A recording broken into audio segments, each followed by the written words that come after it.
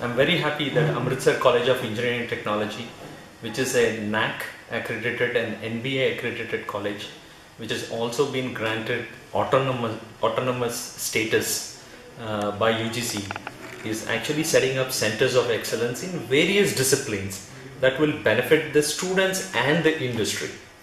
And things like robotics, solar, big data, these are the critical latest trends that are much sought out by the industry today. And these skills, if the students process, they will not only have a differentiating factor, but also the industry can hire ready-made students and can benefit out of it by saving the cost on training.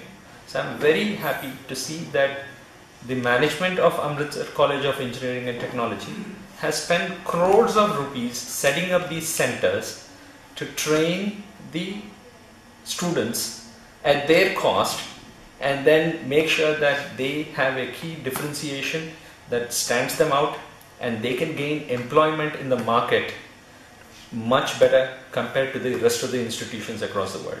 And I'm also happy to actually see that the faculty and the students have taken initiative to actually come out with innovative technologies that is patentable.